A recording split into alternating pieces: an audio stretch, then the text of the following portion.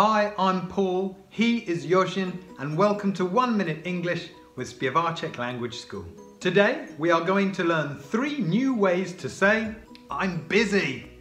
Number 1, busy as a bee. For example, I've sent 15 emails, had 5 phone calls with my boss, and it's not even 9:30. I'm as busy as a bee this morning.